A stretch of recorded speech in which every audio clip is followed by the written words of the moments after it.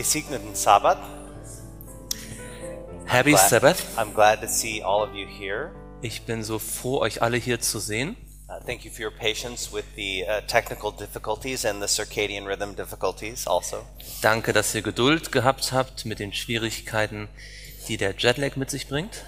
This is a very, very important story to me. Die Geschichte, die wir anschauen werden, ist eine für mich sehr wichtige Geschichte. It happened in Peru. Sie passierte in Peru. And it actually changed my life. Und diese Geschichte hat mein Leben verändert. And I pray that it will help you to allow God to change yours. Und ich bete, dass auch Gott in unserem Leben so eine Veränderung vornehmen kann. But before we begin, I would like us to have one more word of prayer. Bevor wir beginnen, wollen wir noch gemeinsam beten. Christopher and myself will kneel. You can just bow your heads. Wir werden niederknien, ihr könnt einfach eure Augen schließen. Loving Father in heaven, Lieber Vater im Himmel, we thank you and we praise you that you are the great surgeon. wir danken dir und wir preisen dich, dass du der große Chirurg bist. I ask that you would give Christopher and myself a new heart now.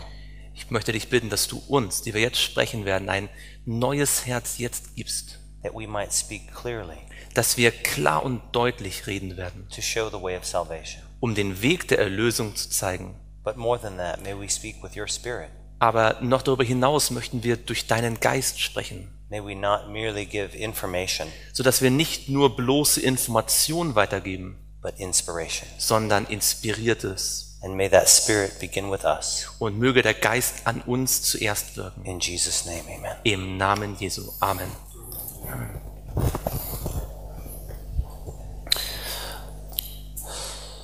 So, as our story begins, Unsere Geschichte beginnt. we go to Peru. Da gehen wir nach Peru. And we went to a very remote area of Peru. Und wir sind dort in einer sehr entfernten Ecke von Peru gewesen. No electricity, no water, Keine Elektrizität, kein Wasser, just lots of patients. nur viele Patienten. And many of them were very sick. Und viele von denen waren sehr krank. I didn't have a lot of drugs or medicines or x-rays or technology. Ich hatte jetzt nicht besonders viele Medikamente oder Ultraschall oder solche Dinge mit mir. But I could teach them about the 8 natural remedies. Aber ich konnte über die 8 Ärzte, die natürlichen Ärzte, sprechen. 90% of your diagnosis comes from what the patient says. 90% der Diagnose handelt sowieso oder kommt von dem, was man von den Patienten erfährt. And you'll find that that is true also spiritually. Und das findet man auch im Geistlichen dann. God's word to you will give you the diagnosis. Das Wort Gottes gibt uns die Diagnose. Of course, I tried to point everyone to Jesus Christ, the great healer. Ich habe jeden Einzelnen dort versucht, auf Jesus Christus hinzuweisen, den großen Heiler. I remember many people waiting in line to be seen. Ich erinnere mich, wie viele Menschen dort in der Schlange standen, um dann untersucht zu werden. And one particular girl was waiting at the very edge of the crowd all day long. Und ein bestimmtes Mädchen wartete ganz am Ende der Schlange den ganzen Tag. And I remember her talking to her mother. Und ich erinnere mich, wie sie so zu ihrer Mutter gesprochen hat. Oh, he doesn't have time to see me. Und sie sagte, oh, er hat bestimmt keine Zeit, mich zu untersuchen. There's so many other people. Hier sind ja so viele andere Leute. He will not have time to see me because I'm not that serious. Er wird jetzt nicht Zeit für mich haben, weil so schlimm geht es mir nun auch wieder nicht. But finally, her mother was very worried, and at the very end of the day, she brought her up to the front. Aber die Mutter hat sich wirklich Gedanken und Sorgen gemacht und hat so ganz am Ende des Tages sie dann zu mir gebracht. My daughter has waited all day long, Sie sagte, meine Tochter hat den ganzen Tag gewartet. and I know she has something serious. Und ich weiß, sie hat etwas wirklich Ernsthaftes. Can you please see her before you leave? Könntest du sie bitte untersuchen? And I said, sure. Und ich sagte, klar, warum nicht? And that's her on the left there. It's Helen. Ihr seht and hier sie an der, she has a yellow shirt. mit dem gelben Shirt, das ist die Helen. Does she really look that sick? Schaut sie so krank aus? Not really. Nicht wirklich. But when I listened to her heart, I heard the worst sound I've ever heard. Aber als ich ihr Herz dann mir anhörte, habe ich den schlimmsten Klang gehört, den ich jemals so gehört habe. Normally your heart goes doop, doop, doop, doop. Normalerweise geht das Herz so dup, dup, dup, dup. But this time I heard Diesmal hörte ich very good. Excellent translation. Try my best, man. That's a German murmur. So I asked her, I said, what are you feeling? Also habe ich sie gefragt, was fühlst du? Wie geht's dir? She said, my chest hurts. Und sie sagte, meine Brust, die tut so weh. Sometimes I can't breathe. Manchmal kann ich gar nicht atmen. I used to be able to play, but now I'm so tired all day long. Früher konnte ich immer spielen, aber jetzt bin ich den ganzen Tag nur müde. Sometimes I feel dizzy. Manchmal fühle ich mich so ein bisschen benebelt. I've even passed out a few times. Manchmal werde ich sogar ohnmächtig. I know that there's something wrong. Ich weiß, irgendetwas stimmt nicht. So I had her stand up. Also habe ich sie aufstehen lassen I had her sit down. und habe sie wieder sich setzen lassen. I had her lay down Ich habe sie dann hingelegt, on the side, auf die Seite, bear down. sich so niederzukauen auch. And I finally figured out that there was a large hole in the middle of her heart. Und dann habe ich herausgefunden, es gab ein großes Loch mitten in ihrem Herzen. And what was happening is the blood was going into one side of the heart and jumping to the other side of the heart without going to the lungs first. Was also passierte, war, dass das Blut, das in das Herz kam, sofort in die andere Herzkammer ging, ohne zuvor durch die Lungen zu gehen. And this condition, if you do not close the hole or replace the heart with a new heart, the person will die. Und bei dieser Krankheit, wenn man dort dieses Loch nicht zumacht oder ein neues Herz gibt, dann stirbt die Person. So I told her the diagnosis. Ich habe ihr also diese Diagnose gestellt. And of course she was very scared. Sie war natürlich völlig angsterfüllt. And she said, what do I do? Und sie sagte, was soll ich jetzt tun? You need to go to Lima, the capital of your country. Ich sagte ihr, du musst nach Lima gehen, zur Hauptstadt deines Landes. And you have to see a heart specialist and a heart surgeon. Du musst dich dort von einem Herzspezialisten, einem Herzchirurgen untersuchen lassen. And they will probably do many tests, Und die werden viele Tests mit dir machen, but you need a new heart. aber du wirst ein neues Herz brauchen. Your heart is dying. Dein Herz stirbt. And eventually it will not continue beating at all. Und wenn das so weitergeht, wird es irgendwann aufhören zu schlagen. And she said, can't I just drink more water? Und sie sagte, reicht es nicht, wenn ich einfach ein bisschen mehr Wasser trinke? I said, no, that will not help. Und ich habe gesagt, nee, das wird es auf jeden Fall I nicht see tun. you putting some black stuff on people. Can I have some of that black stuff Und sie on there? sagte, ich habe gesehen, wie du immer so schwarzes Zeug da bei den Leuten drauf tut. Kann ich vielleicht sowas machen? I said, no, only a surgeon can help you now. Und ich sagte, nein, nein, in deinem Fall kann dir nur noch ein Chirurg helfen. They may give you some treatments that will help you, but it will not cure you. Sie werden dir vielleicht auch ein paar Behandlungsmaßnahmen geben, die dir helfen, aber die werden dich nicht heilen. But I've never left my village. Aber ich habe mein Dorf nie verlassen. How is this possible? Wie ist das möglich? Can you do the surgery? Könntest du mich vielleicht operieren? I said, no, I am not a heart surgeon. Ich sagte, nein, ich bin kein Herzchirurg. And she said, well, will they do the surgery for free? Und dann sagt sie, werden Sie mich denn wenigstens umsonst operieren? I said, I'm afraid not. They will probably charge you a lot of money. Und ich sagte, ich fürchte, nein, die werden wahrscheinlich sehr viel Geld dafür verlangen. But I don't have any money. Aber ich habe gar kein Geld. My mother is poor. Meine Mutter ist ganz arm. Where will I get the money? Woher werde ich das Geld bekommen? I said, God will provide for you. I will pray. Und ich habe gesagt, Gott wird dafür sorgen. Ich werde dafür beten. But I know that they will help you and that you will be okay. Aber ich weiß, sie werden dir helfen und du wirst dann okay sein. So, as I was explaining this to her, Als ich ihr das so erklärt habe, explaining to her the need of a heart transplant, diese Notwendigkeit, eine Herztransplantation zu haben, God spoke to me hat Gott zu mir gesprochen. and he said, Tim, you need a heart transplant also. Und er sagte, Tim, du brauchst auch so eine Herztransplantation. And I realized that the story of Helen is the story of us all. Und ich habe realisiert, dass die Geschichte von Helen eigentlich die Geschichte von uns allen ist. You see, Ezekiel 36:26 gives us a promise of a new heart. Seht ihr in Hesekiel 36, da haben wir diese Verheißung eines neuen Herzens. Let's read it. Da heißt es, und ich will euch ein neues Herz geben und einen neuen Geist in euer Inneres legen. Ich will das steinerne Herz aus eurem Fleisch wegnehmen und euch ein fleischendes Herz geben. God promised us a new heart for us. Gott hat uns ein neues Herz versprochen. He is the great cardiac surgeon. Er ist der große Herzchirurg, der Herzspezialist. Where did I meet Helen? Wo habe ich Helen getroffen? In the middle of nowhere. In einem völlig, how do you translate that? An einem Ort, wo es sonst nichts gab, in der Ödnis, in der Wüste, in der Wildnis. What is the chances of a doctor meeting a girl with a fatal heart condition in time to save her? Was ist die Wahrscheinlichkeit, dass ein Arzt so ein Mädchen mit so einer tödlichen Krankheit just dort trifft, sodass sie noch geheilt werden könnte? What are the chances? Wie hoch ist die Wahrscheinlichkeit? Well, in God's understanding of salvation, the chances are very good.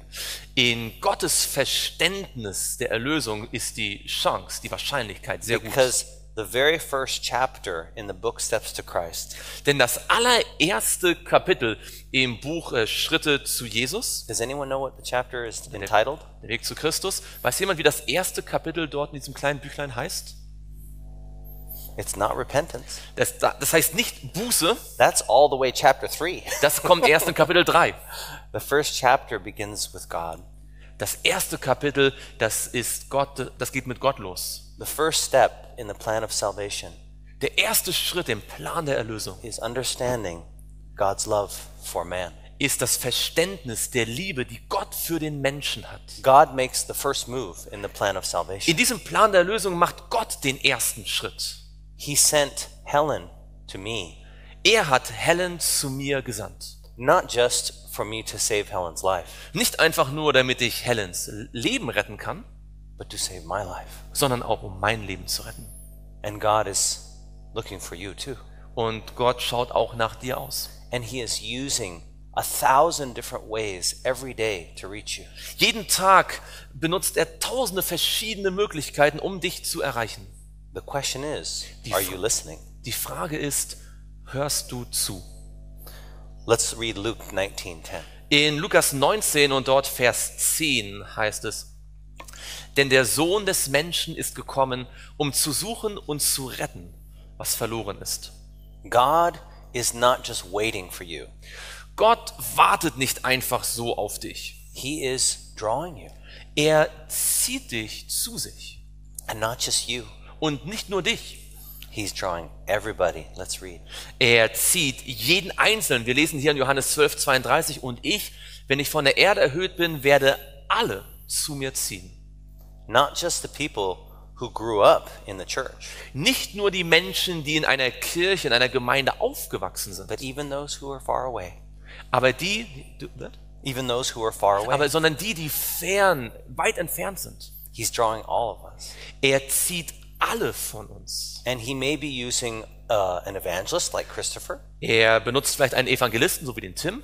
He may be using your friend Vielleicht benutzt er auch einen Freund or a perfect stranger. oder irgendeinen ganz Fremden. Maybe that annoying person that's trying to give you a flyer. Vielleicht diese wirklich nervige Person, die uns immer so einen Flyer geben möchte. Maybe even through a forward email. Vielleicht durch eine E-Mail-Weiterleitung. Maybe through a bird in the sky. Vielleicht durch einen Vogel am Himmel. But God is speaking to you every day. Aber Gott spricht jeden Tag zu uns. Are you listening? Hörst du zu? Let's take a look at this passage in Desire of Ages. Wir wollen uns dieses kurze Zitat hier im Leben Jesu anschauen. Der Heiland kennt uns persönlich und hat Mitleid mit unserer Schwachheit. Er kennt uns alle mit Namen. Er kennt das Haus, in dem wir wohnen, jeden Bewohner. Von Zeit zu Zeit gab er seinen Dienern Anweisung, in einer bestimmten Stadt, in ein bestimmtes Haus, in einer bestimmten Straße zu gehen, um eines seiner Schafe zu finden. A conviction of God's love. Eine Überzeugung, ein Überführtsein von der Liebe Gottes. A conviction that He cares about you.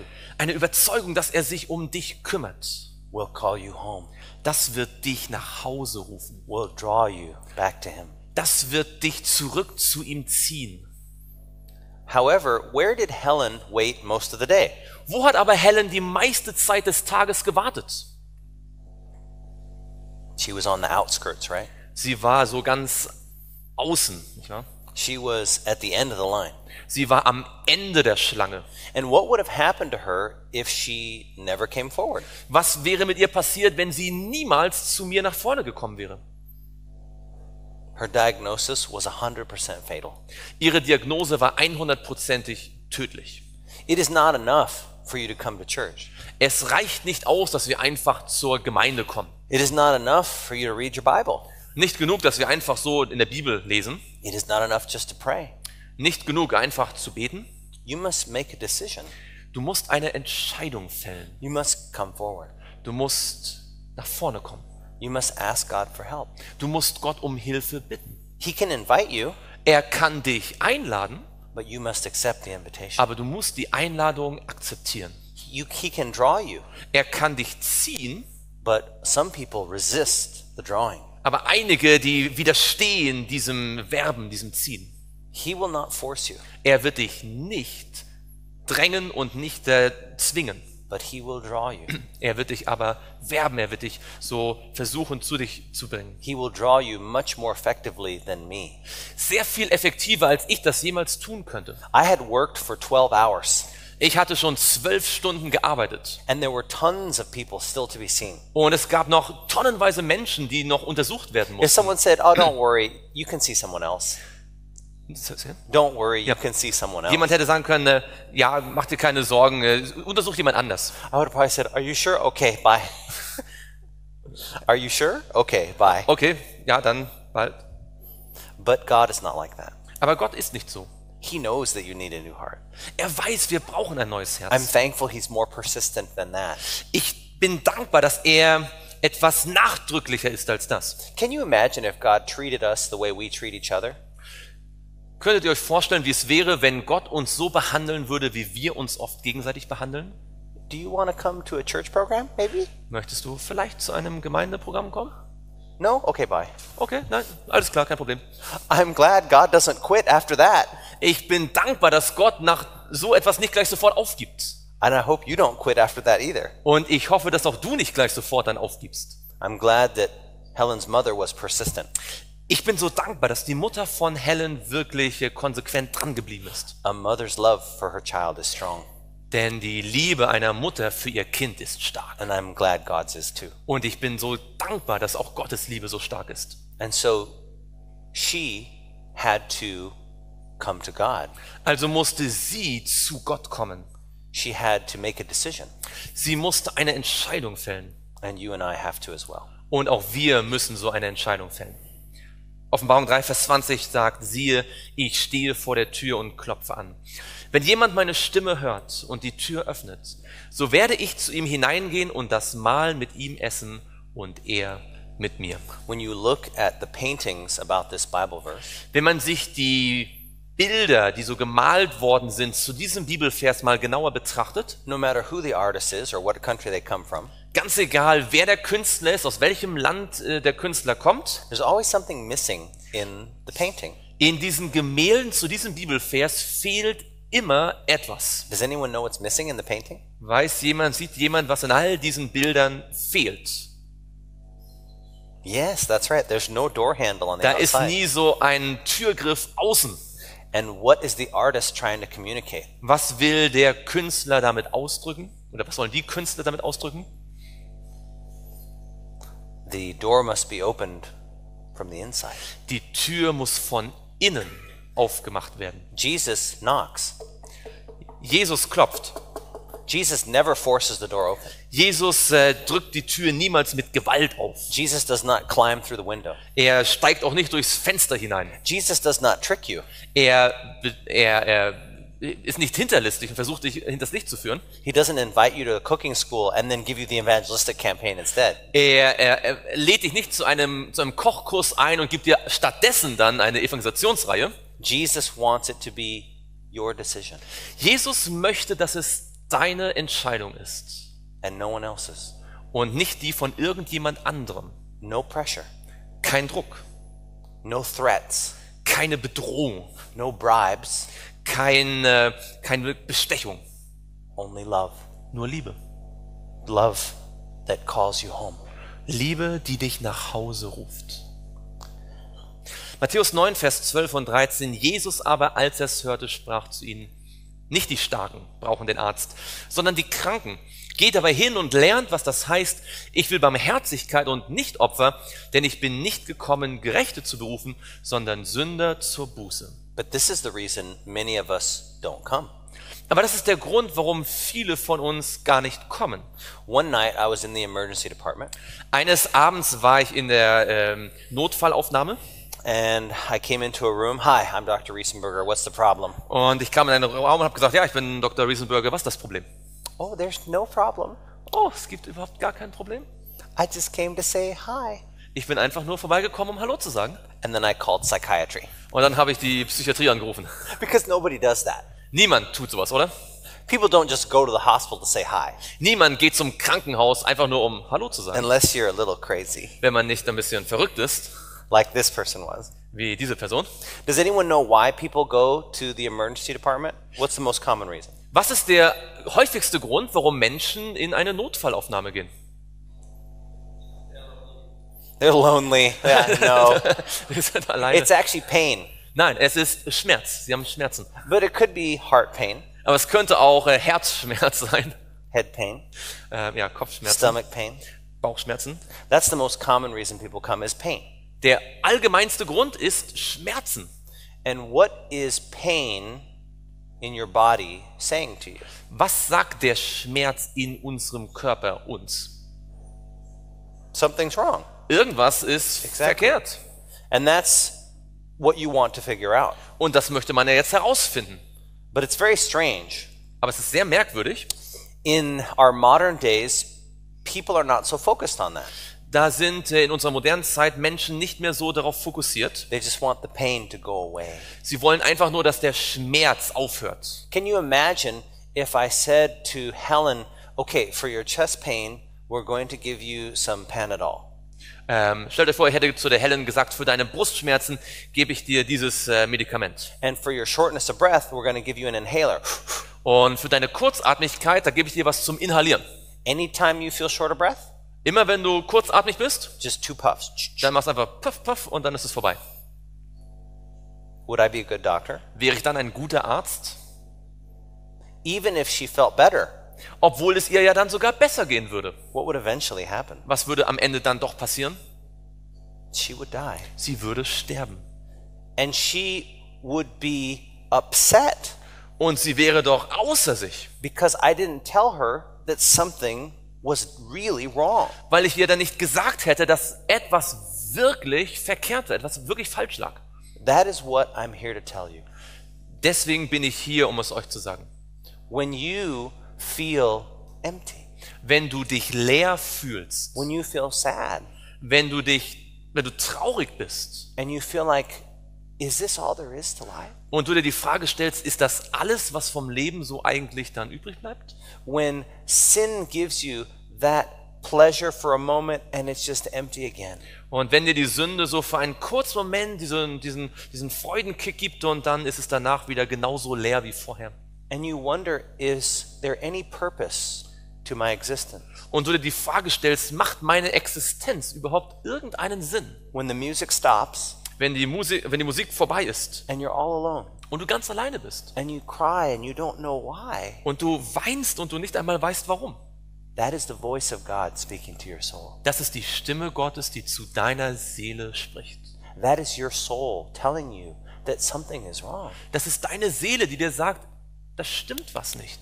That is your very spirit saying you have a hole in your heart. Das ist, wo dein Geist dir sagen möchte, du hast ein Loch in deinem Herzen. Whether you believe it or not, Ob du das glaubst oder nicht, doesn't matter. das spielt gar keine Rolle.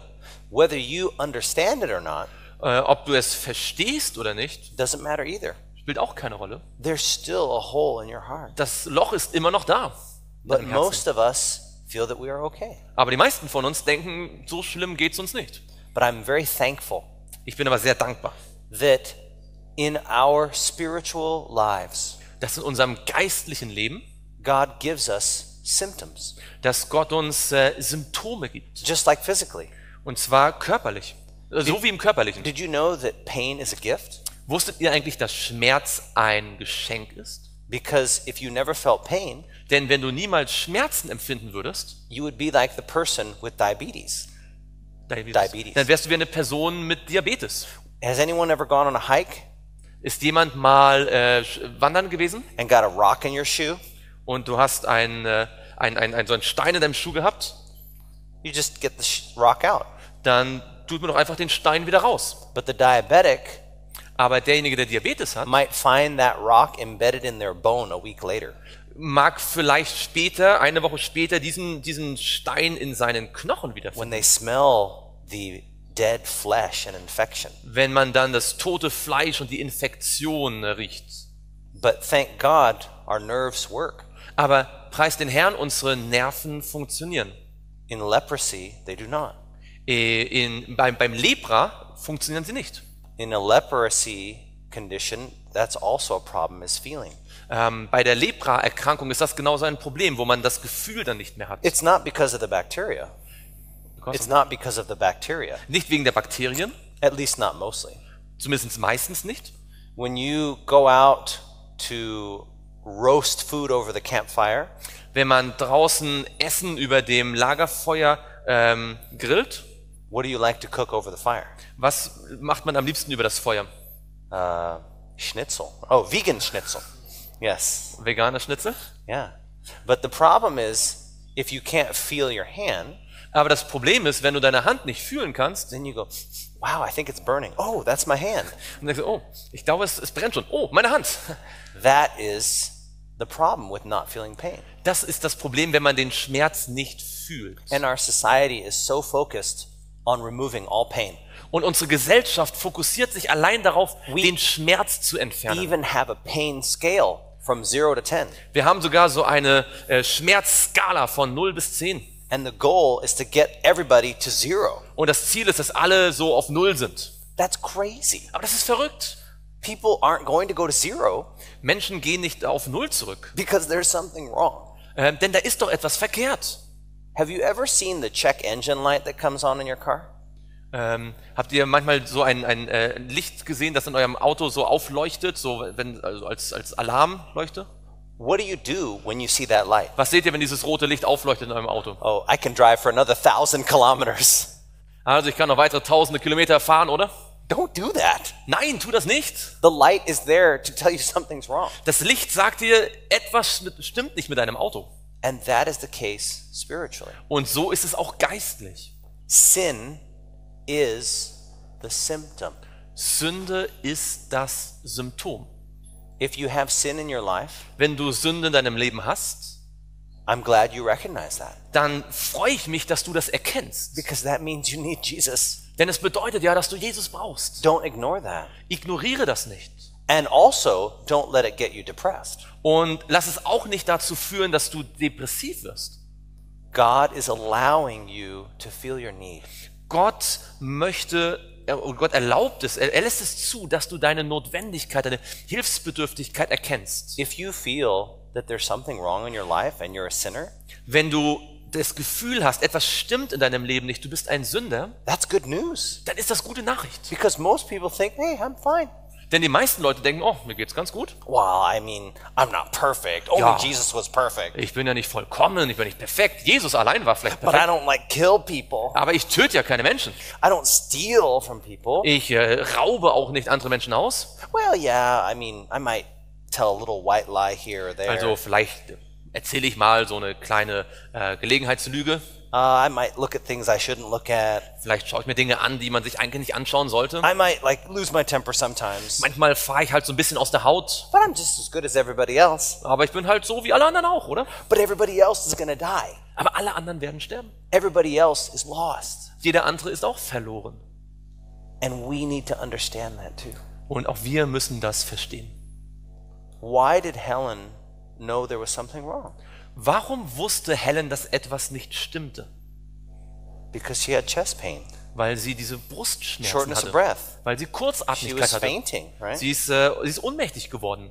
And I told her the diagnosis. Und ich habe ihr die Diagnose dann gestellt. But she had a choice. Aber sie hatte eine Wahl. She could believe me Sie konnte mir glauben or not. oder auch nicht. And it's that simple. Und genauso einfach ist es. Now, in this case, she believed me. In diesem Fall hat sie mir geglaubt. But she didn't have to. Aber es gab keinen Zwang. She could say, I'm going to take some echinacea. Sie hätte sagen können, ich nehme ein bisschen Golden seal herb. also irgendwelche Kräuter. Ne? I'm going to put some Manuka honey on it. Ich werde aber ein bisschen Manuka-Honig drauf tun. She could have decided anything she wanted. Sie hätte alles andere auch entscheiden können. She could have either said, oh, I'm not that bad. Sie hätte auch sagen können, na, so schlecht geht's mir nicht. Or maybe I am that bad, but I can treat it my own way. Sie hätte auch sagen können, na, wahrscheinlich geht's mir vielleicht doch so schlecht, aber ich kann das ja auf meine eigene Art und Weise behandeln. Have you ever met patients that when you tell them what they should do, they say, oh, no, I already read it on the internet, I'm going to do something else. Hast du vielleicht schon mal von Patienten gehört oder sie auch getroffen, die, wenn man ihnen sagt, was sie haben, dann sagen, na, ich habe das im Internet schon recherchiert, ich habe was ganz anderes. Some of those patients are right, like Dr. Zita here in the front. Einige haben manchmal auch recht, wie hier die Sita.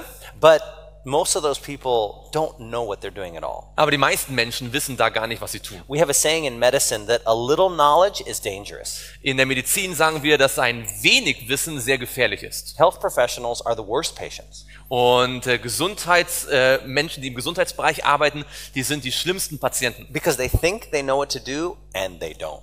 Denn sie denken immer, sie wissen schon genau, was zu tun ist, aber sie wissen es in dem Fall oft gar nicht. I can tell you that in the third world countries, Ich kann euch sagen, in dritte Weltländern nobody ever questions my diagnosis. gibt es niemanden, der meine Diagnose in Frage stellt.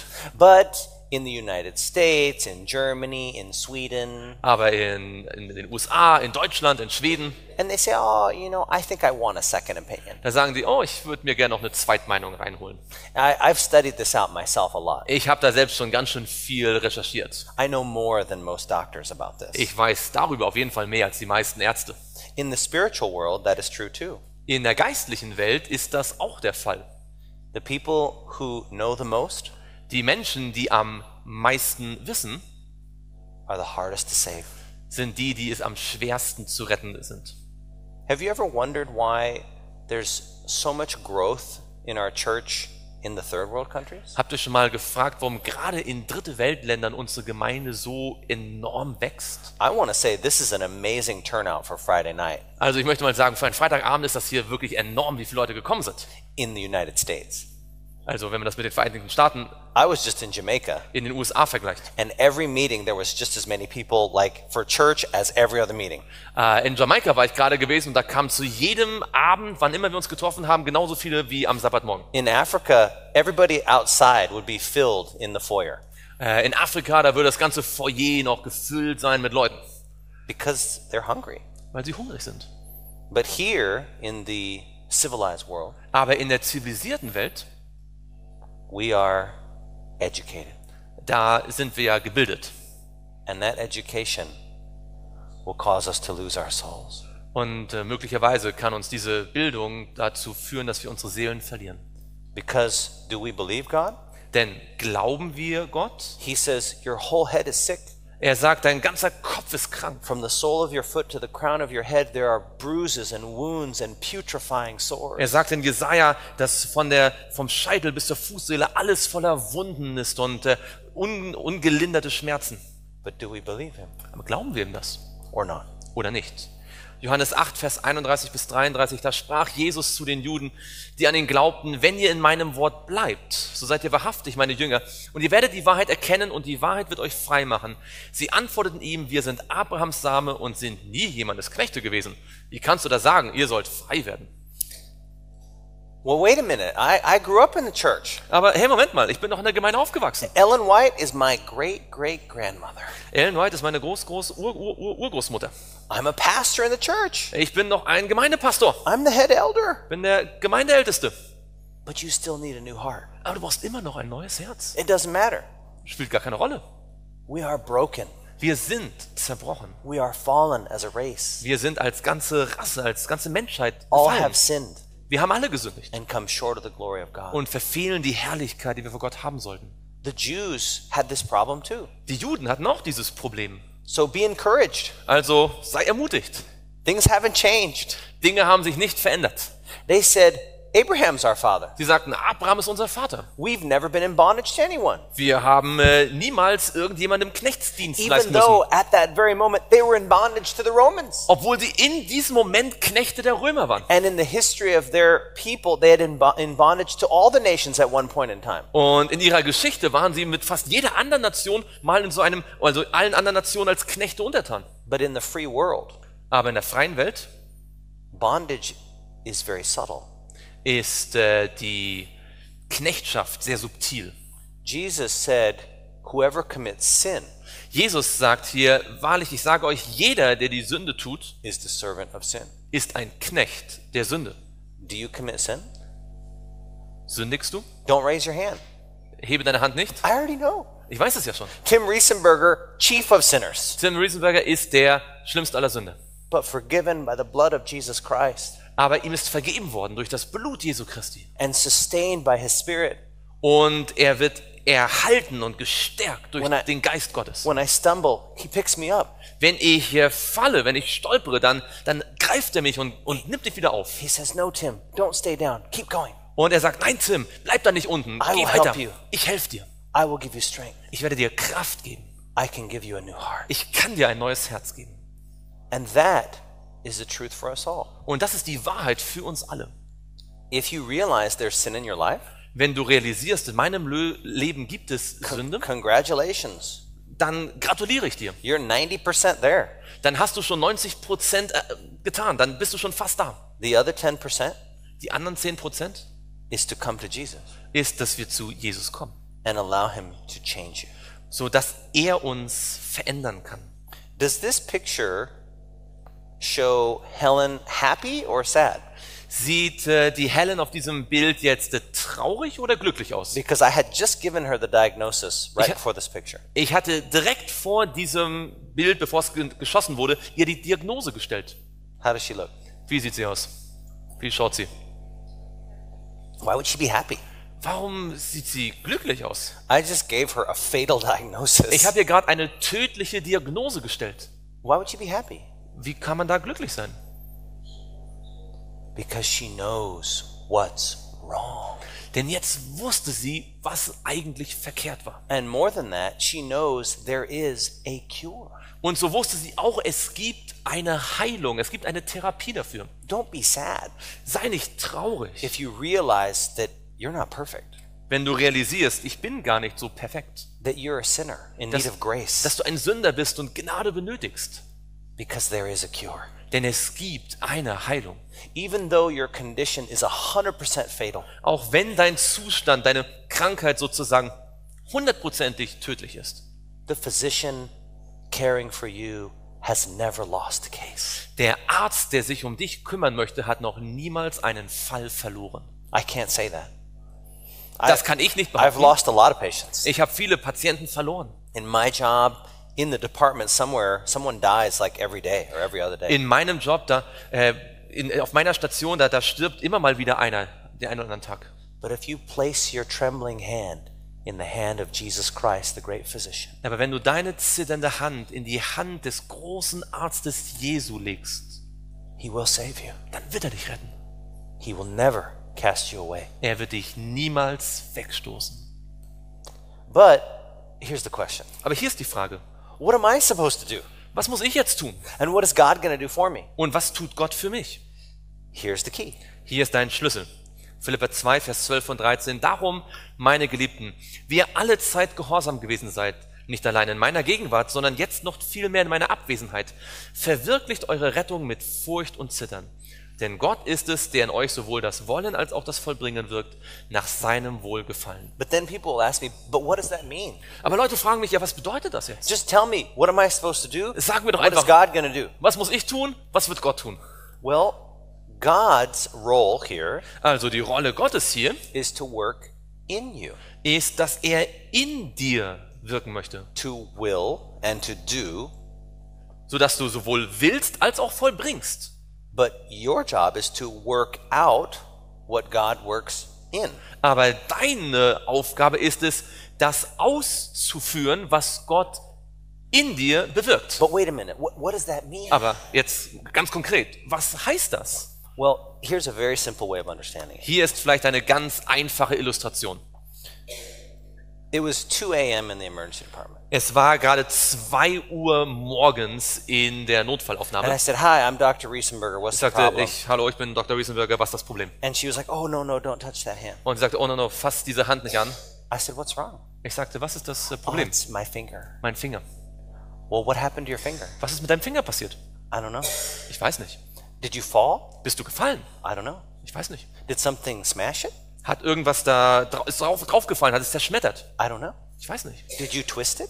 Hast du ihn irgendwie verbogen, verdreht? I don't know. Ich weiß nicht. And I said, what do you know? Also ich fragte, ja, was weißt du denn? Well, I drank a lot of alcohol.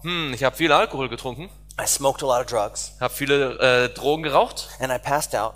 und ich bin ohnmächtig And geworden. when I woke up, my finger was hurting. Und als ich aufgewacht bin, war mein Finger, hat der So Schmerzen gemacht. I took a look at her finger. Also habe ich den Finger angeschaut. I took an x-ray. Also habe ich dann das geröntgt. Dankeschön. And I wanted to make sure that there wasn't any infection, so I checked a blood test. Also wollte ich sicherstellen, dass es keine Infektion gibt, habe dann Bluttest gemacht. And the x-ray didn't show that it was broken or dislocated. Also das Röntgenbild hat jetzt keinen Bruch oder so etwas offenbart. There was no splinter or foreign body Nichts inside. war gesplittert oder es war auch kein Fremdkörper drin.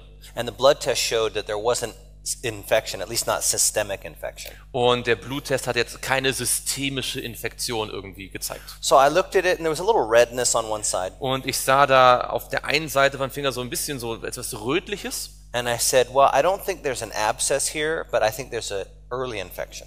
Und ich sagte, es ist vielleicht kein Abszess hier, aber vielleicht so eine frühe, eine frühe Infektion. But I think I'm going to give you a dose of antibiotics right now. Ich werde ihm einfach mal eine Dosis Antibiotics geben. And what I'm going to tell you to do is take this prescription Und was ich dir bitte ist, nimm mal also ich verschreibe dir etwas and continue to take the medications und nimm die Medikamente. and finish them all, even if you feel better. Auch nimm sie bis ans Ende, auch wenn es dir dann besser geht. Follow instructions. Folge der Instruktion. No more smoking, no more drinking, no more drugs. Kein Alkohol, keine Drogen, kein Rauchen. And if you start to get worse, Wenn es dir dann schlechter geht, come back right away. komm zu mir zurück. Okay. So she Okay. left. Also ist sie gegangen And then 10 days later, she came back. und nach 10 Tagen kam sie wieder. And she saw one of my colleagues. Und sie sah einen meiner beiden Kollegen, But they felt very uncomfortable. aber sie haben sich nicht sehr wohl gefühlt. They were a nurse practitioner and they said, no, this is a case for you. Sie waren so Krankenpfleger, Krankenschwester und dachten, das ist ein Fall für dich. I said, well, I'll go in the room, but tell me a little bit about the patient. Also sagte ich, erzähl mir doch ein bisschen mehr über den Patienten. Oh, this lady's going to lose her arm, maybe her life. Oh, diese Patientin, dieses Mädchen wird ihren Arm, vielleicht ihr Leben verlieren. Her fingers like gross schnitzel, a big sausage of pus. Ihr Finger ist so wie so ein großes Schnitzel, wie so ein großes Würstchen sozusagen voller And there's Fleisch. redness all the way up and her Oh, and this- lymph nodes are gigantic Alles ganz rot, ihre Lymphknoten sind ganz gigantisch. and she has a fever Und sie hat ein Fieber and she's shaking, she has chills. und sie zittert und hat so Schüttelanfälle. Her heart rate's up, her blood pressure's a little low. Und ihr Blutdruck ist sehr niedrig, ihr Puls ist hoch. I think she's going to lose her hand. Und ich denke, sie wird ihre Hand verlieren. She has to have surgery. Ich denke, sie muss operiert werden. And I said, okay, I'll see her. Okay, ich werde sie untersuchen. So I came in the room Also kam ich in den Raum and she said, this is Dr. Riesenberger. und dann sagte sie, das ist jetzt Dr. Oh, Riesenberger. doctor, I'm so glad you're here. Und sie sagte, oh Doktor, ich bin so froh, dass Sie gekommen sind. The doctor I saw last week, he didn't care. Der Arzt, den ich letzte Woche gesehen habe, der hat sich überhaupt nicht um mich gekümmert. She didn't realize that it was me that saw her last Sie week. hat nicht realisiert, dass ich letzte Woche sie auch untersucht hatte. I said, oh, that's a shame. Und ich sagte, oh, das ist ja wirklich eine Schande. What did that doctor do? Was hat denn der Arzt gesagt? Oh, he didn't do anything. Oh, er hat überhaupt gar nichts getan. I said, he didn't do anything? Und ich habe gesagt, er hat wirklich gar nichts gemacht? No, not at all. He just sent me out. Nee, er hat gar nichts gemacht. Er hat mich einfach nur rausgeschickt. I said, did he do any tests? Und ich habe gesagt, hat er nicht irgendwelche Tests gemacht? Oh, maybe they took a picture. Oh ja, doch, ich glaube, sie haben ein Bild gemacht. How about a blood draw? Haben sie vielleicht auch ein Blut entnommen? Oh, yes, I think they took a couple drops of blood. Ah, doch, ich glaube, sie haben so ein bisschen Blut auch abgenommen. Did he give you any medicine? Hat er vielleicht ein bisschen Medizin verschrieben? I think they gave me a pill, or was it a shot? They did something. I Ich can't glaube, remember. It hurt. Sie haben irgend so eine Pille mir gegeben oder vielleicht irgendwas anderes, ja. Did he give you anything to take home? Hat er dir irgendetwas gegeben, was du mit nach Hause nehmen solltest? There was a piece of paper, I remember. Oh doch, ich erinnere mich, da war so ein Blatt Papier, das er mir gegeben hat. In fact, I think it was a prescription for Ich antibiotics. glaube, das war so ein Rezept für Antibiotikum. And I said, did you fill the prescription? Und ich habe dann gefragt, Oh, haben Sie no. dieses Rezept auch eingelöst? It was snowing outside that day. I Oh couldn't go nee, anywhere. es hat geschneit draußen, ich konnte da gar nicht rausgehen. And I said, did he tell you to quit anything? Hat er Ihnen auch gesagt, mit irgendetwas aufzuhören? Yeah, he was really funny. He tried to get me to quit meat and stuff and drugs and smoking and alcohol. Ja, der war wirklich lustig, dieser Arzt. Der hat gesagt, ich soll mit dem Fleischessen aufhören, mit dem Alkohol, mit dem Nikotin, mit den Drogen. And I said, did you quit the drugs? Und ich habe gesagt, haben Sie mit den Drogen Oh, aufgehört? of course I quit the drugs. Natürlich habe ich damit aufgehört. When did you quit? Wann haben Sie aufgehört? Today. Heute. True story. Das ist eine wahre Geschichte, die ist so passiert. So why didn't she get any better? Warum ist es mit ihr nicht besser geworden? Why didn't she get any better? Warum ist es mit ihr nicht besser geworden? She didn't do anything that I told her, except for one thing. Sie Anyone hat catch? absolut nichts She did von dem one thing. getan, was sie eigentlich hätte tun sollen, was ich ihr gesagt hatte, bis auf eine Sache. She came back, Sie yeah. kam zurück, als es schlimmer wurde. So what do you think I said to her? Was denkt ihr wohl, was habe ich ihr gesagt? Do you think I said, you idiot, I saw you a week ago, you're a loser, get out of here? Habe ich ihr gesagt, Sie sind eine Idiotin, Sie sind eine Verliererin, verschwinden Sie. Ich habe Sie vor einer Woche schon untersucht. No. Nein, natürlich nicht. What do you think I did? Was habe ich also getan? I actually didn't tell her I was the one that saw her last week. I said, well, we'll take care of you now. Ich habe ihr nicht einmal gesagt, dass ich der Arzt war, der sie letzte Woche untersucht hat. Ich habe nur gesagt, jetzt werden wir uns wirklich um sie kümmern. She got IV antibiotics, Sie hat dann Antibiotikum bekommen and she went to the operating room, und sie ist dann in den Aufwachraum gekommen. and they had to cut her entire arm open. Und sie mussten den ganzen Arm aufschneiden. And just pure pus came out. Pus, Pus, like infection. da kam die ganze Eiter, das ganze Infektionseiter kam komplett raus. And thankfully, she did not lose her life. Und dankenswerterweise hat sie ihr Leben nicht And she verloren. did not lose her hand, thankfully. Sie hat auch ihre Hand zum Glück nicht verloren. But her nerves were damaged, and she cannot use her hand normally. Aber ihre Nerven sind sehr beschädigt worden und sie kann ihre Hand nicht mehr normal benutzen. But do you know what I realized? Wisst ihr, was ich da festgestellt habe? We're the woman with the finger. Wir sind diese Frau mit dem Finger. We come to the revival. Wir kommen zur Erweckung. We come every night. Wir kommen jeden Abend. We sit in the front row. Wir sitzen vielleicht ganz vorne. At least sometimes we sit in the front row. Manchmal sitzen wir in der ersten Reihe. And we listen to every word. Wir hören uns jedes Wort genau an. We even ask questions. Wir stellen vielleicht sogar Fragen. But we don't do one thing that the evangelist says. Aber wir tun von all den Dingen, die der Evangelist sagt, überhaupt gar nichts. And they're like, I don't know, something's wrong. Und dann denken wir, irgendwas ist verkehrt. During week of prayer, things were great. Also während der Gebetswoche war doch alles ganz wunderbar. But then what happens when week of prayer is over? Aber wenn dann die Gebetswoche vorbei ist, dann Have you ever had that happen to you? jemals so eine Erfahrung gemacht? Doesn't that happen to everybody? Ist das tatsächlich schon allen passiert? Did you know that happens to me too? Wisst ihr, dass auch mir das passiert? So when I'm doing a campaign, Also wenn ich so eine Vortragsreihe halte, I am so close to God. dann bin ich so nah bei Gott. And then when I go home, Wenn ich nach Hause gehe, I do another campaign. mache ich gleich eine weitere and another one, Vortragsreihe. and another one, and another one, and another one. Und so gehen die einmal so ineinander über. This is for me. Das ist für mich. This blesses me Das segnet mich. way more than it blesses anyone else. Und natürlich segnet es auch andere. Because you're hearing the words. Denn ihr hört die Worte. I'm saying the words as well. Ich sage die Worte. I'm studying the words. Ich studiere die Worte. I'm praying about the words. Ich bete über die Worte. And I get to hear how God is working in your life. Und ich höre dann auch, wie Gott in eurem Leben wirkt. And it strengthens my faith Und das stärkt meinen Glauben, that He can save me too. dass er auch mich retten kann. But we have a part to play. Aber wir haben eine Rolle zu spielen. And our part is very simple. Und unser Teil sozusagen ist sehr einfach. What did I want the lady with the finger to do? Was wollte ich, dass die Frau mit dem Finger tut? Yeah, change her ways. Sie quit sollte the einfach drugs. ihr Right? Leben ändern, die Drogen What weglassen. else did I need her to do? Was sollte sie noch tun? Why didn't when she got home Als sie nach Hause ging and it was about 6 hours after the visit, und 6 Stunden war es she nach heard a knock dem at the Besuch. door. Was wäre, wenn sie dann ein Klopfen an der Tür gehört hätte? Who is it? Wer ist das? It's Dr. Riesenberger. Oh, es ist Dr. Riesenberger. What do you want? Was wollen Sie? I'm here with your next antibiotic.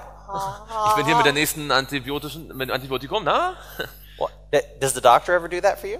Macht das euer Arzt mit euch? No? Well, why don't we do that? Warum machen wir das nicht?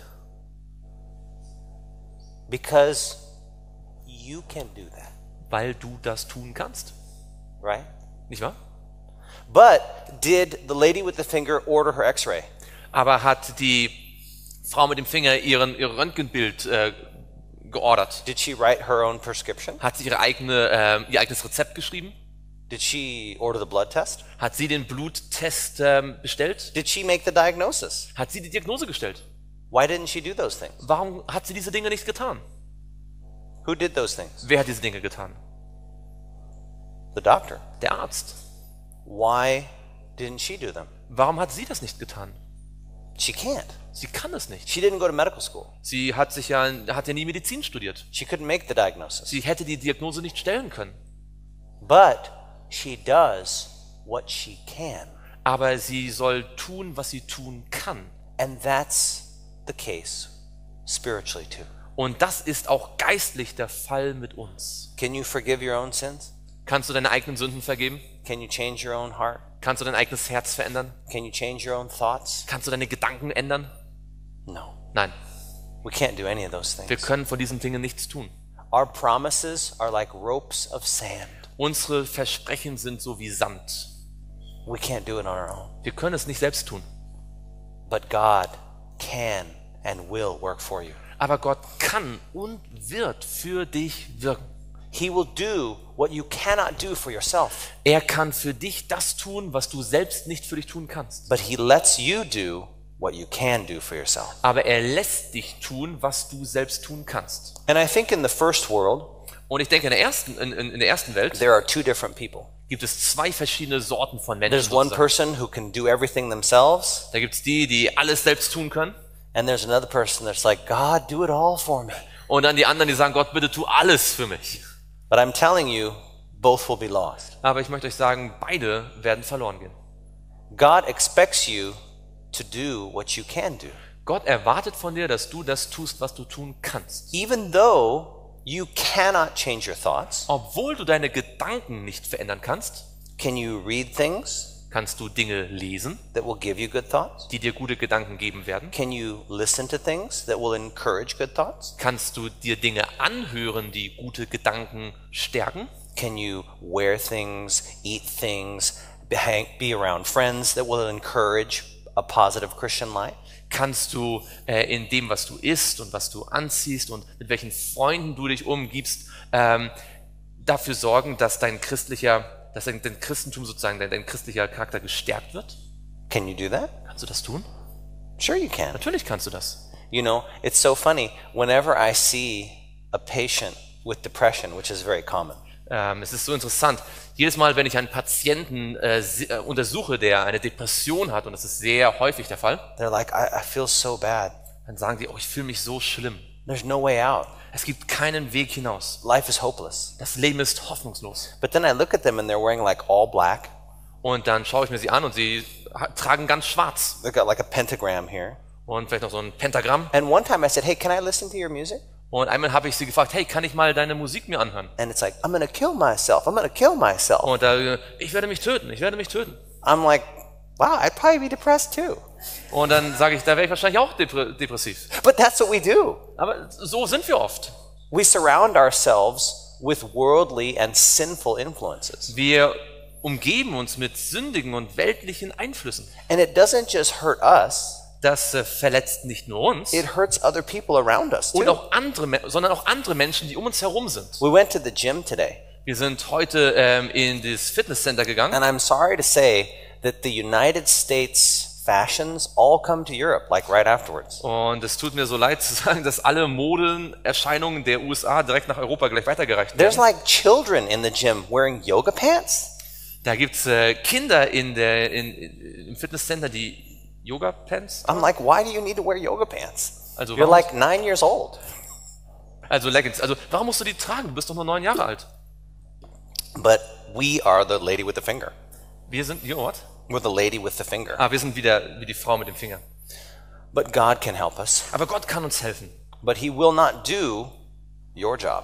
Aber er wird nicht deine Aufgabe übernehmen. And your job is to do what you can do. Und deine Aufgabe ist es zu tun, was du tun kannst. But people say, well, tell me exactly what I need to do. Leute sagen aber, dann sag mir doch ganz genau, was ich tun muss. And it's very simple. Das ist ganz einfach. God wants you to do 100%. Gott möchte, dass du 100% gibst. And people say, well, what does that look like? Und Menschen sagen dann, ja, aber wie sieht das aus? I said, okay, here's a very simple story, another story. Und dann sage ich, okay, hier ist eine einfache Geschichte, eine andere Geschichte. This young man Dieser junge Mann hier, was my first patient in Cambodia. das war mein erster Patient in Kambodscha. What do you think's wrong with him? Was denkt ihr, ist mit ihm hier verkehrt? Was hat er? Any guesses? Jemand möchte raten, was er hat? Yeah, he broke his hand. Er hat seine Hand gebrochen, genau. When you look at his hand, Wenn man sich die Hand anschaut, it's twisted. dann ist die so gedreht. It's in a very bad position. In einer sehr schlechten Position. It's not supposed to go like, Die soll nicht eigentlich so gehen. So hier. Do you think it hurts? Glaubt ihr, das tut weh? Yeah. You can see the sweat just beading on his lip. Ihr könnt sehen, wie der Schweiß hier auf seinen Lippen steht. And you know what the first thing is I'm going to do? Wisst ihr, was das Erste ist, was ich tun werde? I'm going to make it hurt more. Ich werde dafür sorgen, dass es noch mehr And people are like, schmerzt. wait a minute. I just became a Christian. I thought everything was going to be great. Leute sagen, hey, ich bin doch gerade erst Christ geworden. Ich dachte, jetzt wird alles besser. You know, why did he just stay here and take that? Why didn't he say, you're hurting me, I'm leaving? Warum ist er da geblieben und hat nicht gesagt, oh, du tust mir weh, ich werde jetzt den Raum verlassen? Why do you think he stayed? Warum ist er dort geblieben? Yeah, he believed that I wasn't trying to intentionally hurt him. Denn er glaubte, dass ich ja nicht mit Absicht ihm weh tue. But the funny thing is that he was the first patient, so he didn't see me treat anybody. Das Interessante war, er war der erste Patient, er hatte noch nicht gesehen, wie ich irgendjemand anders behandelt habe. Why do you think he believed that I was trying to help him? Warum glaubt ihr, war er überzeugt davon, dass ich ihm helfen wollte? Well, I had a white coat Also ich hatte so einen that said weißen Kittel, doctor, da stand Doktor drauf stethoscope. und das Stethoskop. Also, his mother was standing above him saying, if you move, I will beat you. So that helped a little bit too. Und die Mutter stand daneben und hat gesagt, wenn du dich bewegst, werde ich dich schlagen. Und das hat natürlich ein bisschen geholfen dann. Does anyone know who this is? Weiß jemand, wer das hier ist? Who is that? Wer ist das?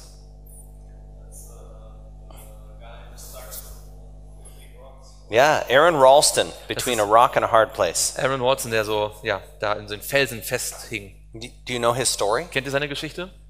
He was in the middle of nowhere. Er war so mitten in der Bergwüste. A boulder broke loose, fell on top of him, Ein großer Felsen ist lose geworden, ist auf ihn gefallen pinned his right arm to the side of the mountain. und hat seinen rechten Arm so an den Berg festgenagelt sozusagen. But thankfully it didn't kill him. Aber es hat ihn nicht getötet. He said it only took a few seconds for him to realize what his two choices were. Er hat gesagt später, er wusste innerhalb von wenigen Sekunden, dass er genau 2 Möglichkeiten hatte. What were his choices? Was waren seine beiden Optionen? To die? Entweder zu sterben, Like he could shout for help, but there was nobody er there. hätte um Hilfe schreien können, aber da gab es niemanden. He was in the middle of nowhere. Er war wirklich in der Bergwüste. And the other option? Die andere Option? Cut off his arm. Arm abschneiden. Now, what does Aaron Ralston believe? Does anyone know? Weiß jemand, was seine Glaubensüberzeugung ist? No, he's not Christian. Er ist kein Christ. You'd think he would have a come to Jesus moment during that crisis of his life, but Ihr he denkt vielleicht, didn't. oh, er hat in diesem Moment hat er zu Jesus gefunden, in dieser Krise. Nein, He's atheist, er ist ein Atheist. but he understands the gospel. Aber er versteht das Evangelium. Your sin Deine Sünde will kill you. wird dich töten. Whatever it is. Was immer es ist. It may seem small to you, Es mag vielleicht klein sein in deinen Augen, but if God's word says it is wrong, aber wenn Gottes Wort sagt, es ist verkehrt, it will eventually destroy you. wird es dich schlussendlich zerstören. And the question is, Und die Frage ist, will you give it up? wirst du es aufgeben? Jesus is willing and able to take it away, Jesus ist willig und fähig, es wegzunehmen. but you have to give it up. Aber du musst es aufgeben. And it may seem like cutting off your right arm. Und es mag dann so aussehen, als ob du deinen rechten Arm abschneiden In musst. fact, what does the Bible say surrendering sin is like? Wie hat Jesus das in der Bibel verglichen, wenn die Sünde aufzugeben? Nicht wahr? Right? Isn't that what it describes it as? Hat er es nicht genau so beschrieben? I'm telling you, anyone who says that surrendering your sins is fine is telling you a lie. Jeder, der euch sagt, die Sünden aufzugeben ist so ganz angenehm, der erzählt euch eine Lüge. It's not a painless process. It hurts. Das ist kein schmerzloser Prozess, das tut weh. It requires a struggle. Das hat so einen Kampf, der das mit It sich bringt. requires effort on your part. Es bedeutet auch Bemühungen, die wir mit hineinfließen lassen The müssen. battle against self is the greatest battle that was ever fought. Der Kampf gegen das eigene Ich ist der größte Kampf, den es überhaupt gibt. Surrendering everything to God requires a struggle. Alles Gott in die Hände zu geben, erfordert so einen echten Kampf. But Aaron Ralston realized it was either cut the arm or die. Aber Aaron Watson hat verstanden, entweder ich schneide mir den Arm ab oder ich sterbe. But do we? Verstehen wir das? That's the question. Das ist die Frage. Imagine if Christopher passed out on the stage right now. Also stellen wir vor, ich würde jetzt ohnmächtig werden hier. Alexandra, what are you going to do? Was würde Alexandra tun? Yeah, call for help. Great. Anyone else? Hilfe rufen, ganz tolle Idee. What else would you guys do? Was würdet ihr noch tun? Maybe Laura, what would you do? Laura. You'd pray. Oh, that's great. Sie würde auch um How Hilfe rufen. about Sylvia? What would you do? Was würde Silvia tun? Oh, but it's already been called. Also der Arzt ist schon gerufen.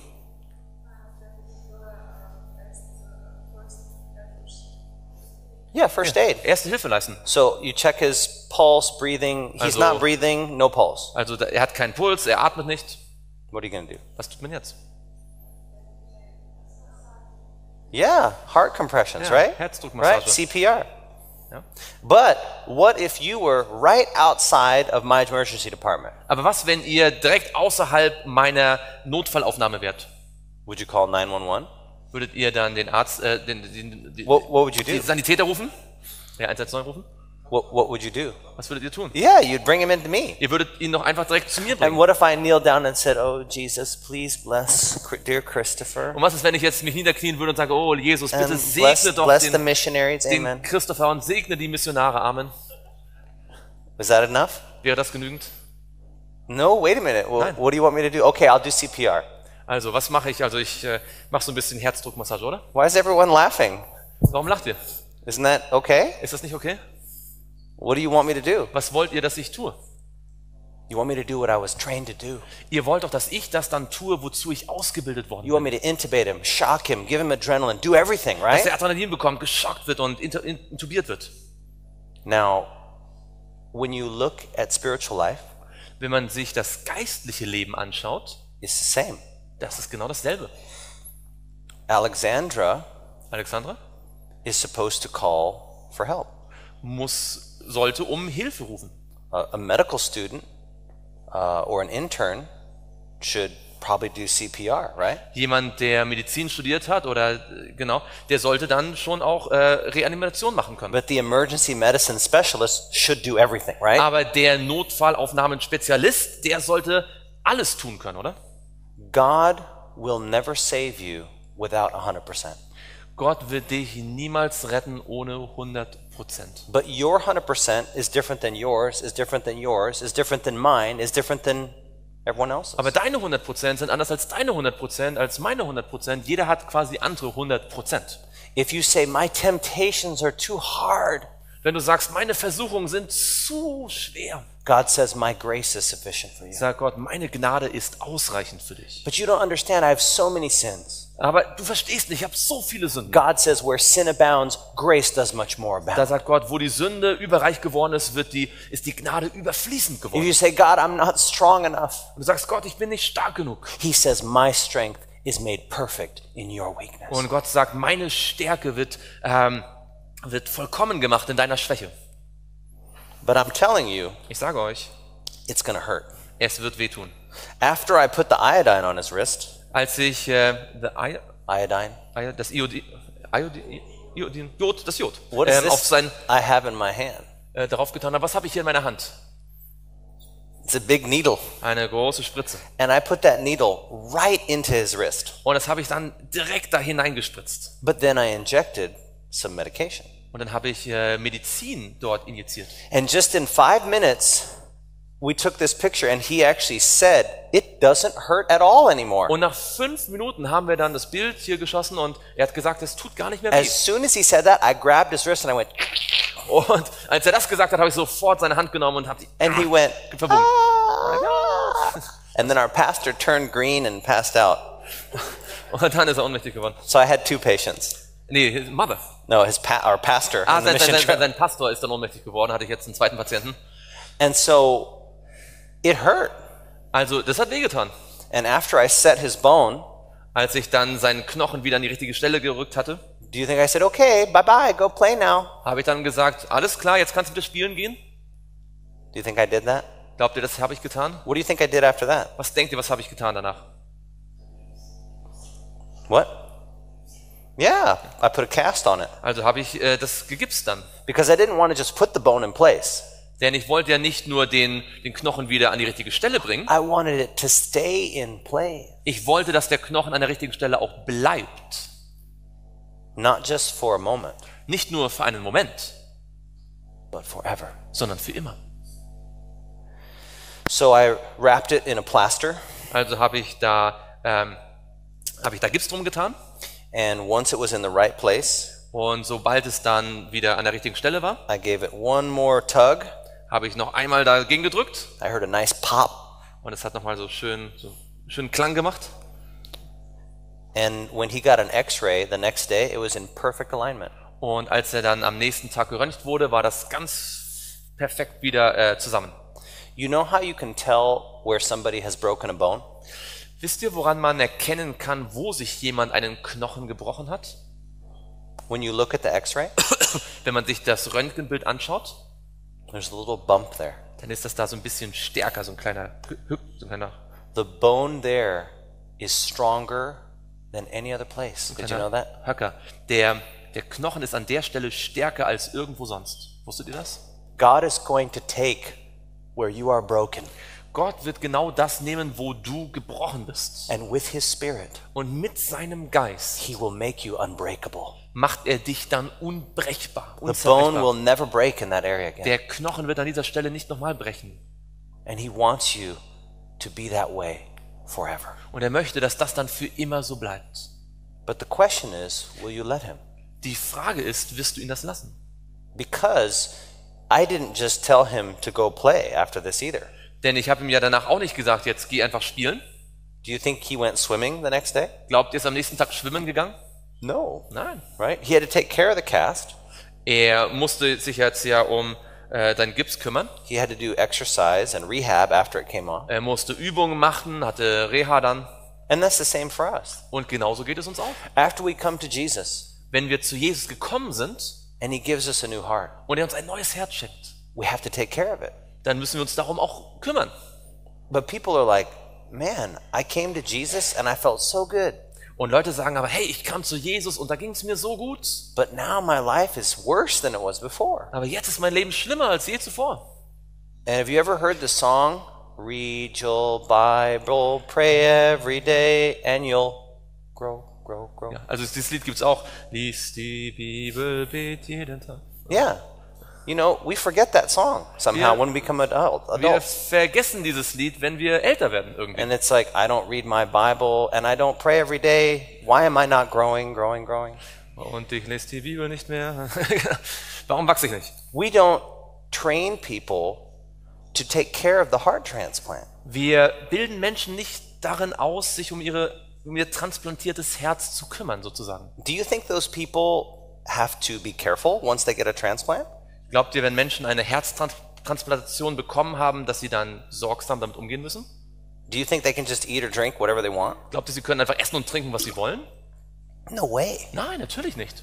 Do you think they have to go back to the doctor frequently? Müssen sie auch öfter mal wieder zum Arzt dann zurückgehen? Sure they do. Natürlich. They're on Celsep and tacrolimus, all these immunosuppressing drugs. Und sie haben eine ganze Reihe von Medikamenten, genau die. And they could get an infection, even like a stuffy nose can be serious. Und selbst eine schnupfende Nase kann schon gefährlich werden. But it's the same with us. Aber genauso ist es mit uns. We need to take care of that new heart. Wir müssen uns um unser neues Herz auch kümmern. You know what's very interesting with heart transplant victims? Was ganz interessant ist mit Menschen, die eine Herztransplantation erlebt haben, Is that they actually take on the tastes of the donor. interessant ist, sie fangen an, so den Geschmack dessen zu übernehmen, der das Herz gespendet hat. There was a guy who got a heart transplant, Es gibt einen Mann, der eine Herztransplantation bekommen hat and he just suddenly started craving peanut butter every day. und hat plötzlich angefangen, jeden Tag Erdnussbutter essen zu wollen. He had to have peanut butter every day. Er musste jeden Tag Erdnussbutter haben. And then they found out Und dann haben sie that herausgefunden, the donor loved peanut butter. dass dem das Herz früher gehört hatte, auch Erdnussbutter geliebt hat. When God changes your heart, Wenn Gott dein Herz verändert, everything is different. dann ist alles anders. Your tastes, Dein Geschmack, your desires, deine Wünsche, your plans, deine Pläne, your clothes, wie du dich anziehst, your diet, deine your Ernährung, lifestyle. dein Lebensstil. You are a new creature. Dann bist du eine neue Kreatur, eine neue Schöpfung, ein neues Wesen. And you take on the tastes of the donor. Und du nimmst den Geschmack dessen an, der dir das Herz geschenkt hat. Because at the very end of this story, Denn am Ende dieser Geschichte Helen went to see me off in the bus, hat Helen sich noch von mir verabschiedet im Bus. and she grabbed my head, gave me a big hug, and said, "Tim, I'll never forget you." Und sie hat mich umarmt und hat gesagt, Tim, ich werde dich niemals vergessen. And then when I went back to the emergency department, Und dann bin ich zurück zur Notfallaufnahme, wo ich gearbeitet habe. they said, "Hey, where were you for the last 2.5 weeks?" Und sie haben gesagt, hey, wo bist du gewesen in den letzten 2,5 Oh, Wochen? I did medical work in Peru. Oh, ich habe medizinische Did you Missionsarbeit see in Peru anything gemacht. good? Did you see anything good? Und die haben gefragt, hast du irgendwas Interessantes gesehen? I saw VSD with Eisenmenger's, just serious heart case. Ich habe einen Fall gehabt, habe ich gesagt, mit einem Eisenmenger-Syndrom, ganz schwerer Herzfall. Oh, probably died, huh? Oh, sie ist wahrscheinlich gestorben, oder? No, still alive now. Nein, sie lebt noch. Hopefully gonna get a transplant. Hoffentlich wird sie eine Transplantation bekommen. And the next day at work, Am nächsten Tag it auf der Arbeit, wasn't a doctor, it wasn't a nurse. es war nicht ein Arzt, nicht eine It Krankenschwester, was just one of the nurse assistants. es war eine Helferin, eine She Krankenschwesterhelferin. came with $1,000 cash and gave it to me and said, "This is for Helen." Und sie kam mit $1.000 True story. in Cash und sagte, das ist für Helen. Wahre Geschichte. And this nursing assistant was not Christian. They did not believe in God. Und diese Helferin war nicht mal eine Christin, sie hat gar nicht an Gott But geglaubt. God used her to give Helen a new heart. Aber Gott hat sie benutzt, damit Helen wirklich ein neues Herz haben konnte. So she took the money. Sie hat also das Geld genommen. She was treated. Helen hat das Geld bekommen, sie wurde behandelt, She was cured. sie wurde geheilt. And she had enough money left over to go to the Adventist Academy. Und es war noch genug Geld übrig, um dann in die adventistische Schule zu gehen. I remember talking to the person who studied with her. Und ich erinnere mich, wie ich mit der Person sprach, die dann ihr Unterricht Even gegeben though hat, she was not Seventh-day Adventist at the time. obwohl sie zu dem Zeitpunkt keine They Sieben-Tags-Adventistin said war. she went through the studies faster than anyone I've ever seen. Sie ging durch all diese Studien, durch all das, was wir mit ihr studiert haben, schneller hindurch als alle anderen, die wir gesehen haben. Because she had the gospel written on her heart. Denn sie hatte das Evangelium schon auf ihrem Herzen geschrieben. She already knew the way of salvation. Sie kannte schon den Weg der Erlösung. Because she had just lived it in the physical world. Denn sie hat es in der realen Welt schon quasi erlebt. She had to come to the physician. Sie musste ja zum Arzt kommen. She had to trust the physician. Sie musste dem Arzt vertrauen. She had to do what the doctor said. Sie musste tun, was der Arzt gesagt hatte. She had to follow with the treatment program. Sie musste dem Behandlungsplan folgen. And she had to continue with her follow-up. Und sie musste immer weiter dann dranbleiben an den ganzen Nachbehandlungen. She knew what she had to do, Sie wusste, was sie zu tun hatte. and she knew what God would do for her. Und sie wusste, was Gott für sie tun würde. But you know, if you forget everything else, Aber wenn ihr alles andere vergesst, just remember this thing. dann erinnert euch an diesen einen Vers. Und Abraham antwortete, mein Sohn, Gott wird für ein Lamm zum Brandopfer sorgen. When you have a sick heart Wenn du ein krankes Herz hast and no medicine will save you, und keine Medizin dich heilen wird, no carrot juice will save you, kein Karottensaft dir mehr helfen kann, no surgery or stent or improvement is going to save you, wenn keine Operation, kein Stand, wenn keine Verbesserung dir noch helfen kann, they put you on a list. dann wirst du auf eine Liste gesetzt. It's called the transplant list. Es ist die Transplantationsliste. When you're so sick that nothing else can save you but a new heart. Wenn du so krank bist, dass nichts anderes dich mehr retten kann als ein neues Herz. Do you know what everyone on that list is hoping and praying will happen? Wisst ihr, dass was jeder auf dieser Liste betet, was passieren soll? You know what they're hoping for? Wisst ihr, worauf sie hoffen? That someone will die. Sie hoffen darauf, dass jemand anders stirbt. That someone will die for them. Dass jemand für sie stirbt. Because in order for you to live, someone has to die. Denn damit dieser Mensch auf der Warteliste leben kann, muss jemand anders sterben. Jesus had to die Jesus musste sterben. because my heart is gone. Denn mein Herz war verloren. I cannot survive. Ich kann nicht überleben. I cannot continue the way I am. Ich kann nicht so weitermachen, wie ich bin.